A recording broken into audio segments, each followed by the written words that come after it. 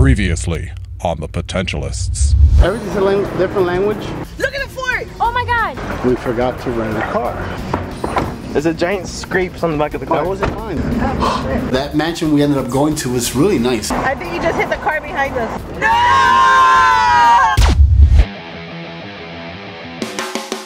No! Anyone can entertain you, but only we edutain you.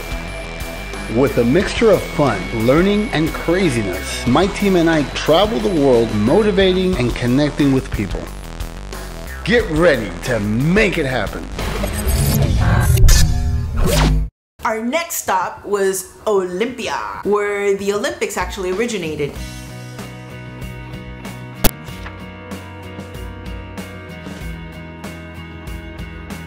We're in the ancient Olympian ruins of where the first torch for the Olympics were lit in Greece. It was really hot. I mean, like boiling hot. You could feel your skin just sizzle. I felt like a vampire from True Blood or something. It was just hot. I don't think it gets this hot in Miami, to be honest with you. At least there's not so much humidity.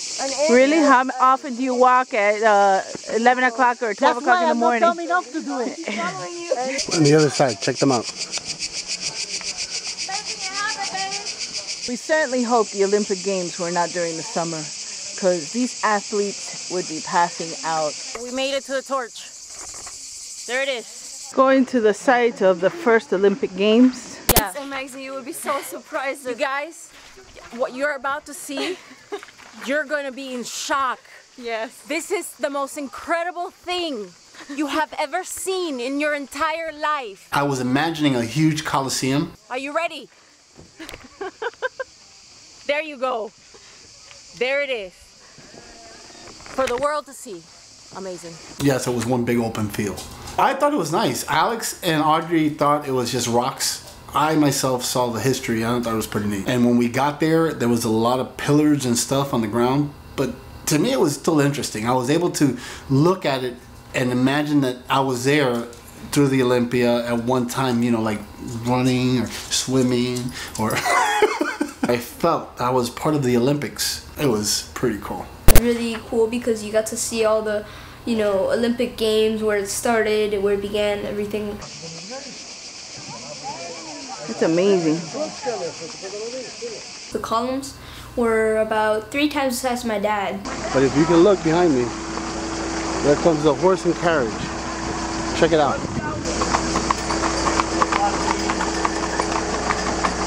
I don't think I'm going to be coming back to this area. So I'm going to go to the museum. Just got to the museum. We're going to do a really fast tour. Ticket. You see, I told you this is quick. This is what it looked like in the ancient times. That's supposed to be nice. Wow. I like that. Oh no, ugly. These are all the Greeks that died, and they were made in stone. One thing is looking at it in a book, another thing is seeing it live. Weapons of the ancient Greeks over here.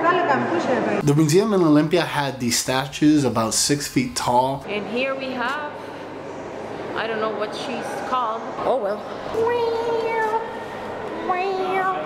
Ooh, nice. These people worked out.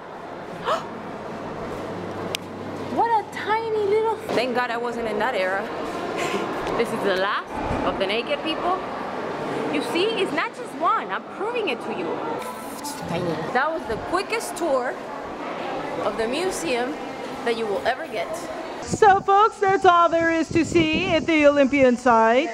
Right outside the museum there was like this cute little village shop, and there was this cute little statue, and he's so cute. I had to buy him.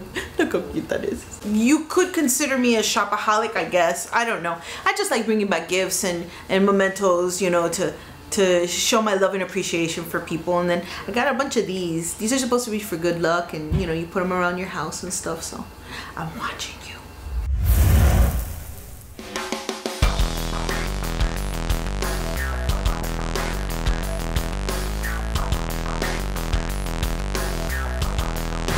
Hey yo, how you doing? Check this out, it's Serge from BOWAworld. You better like us.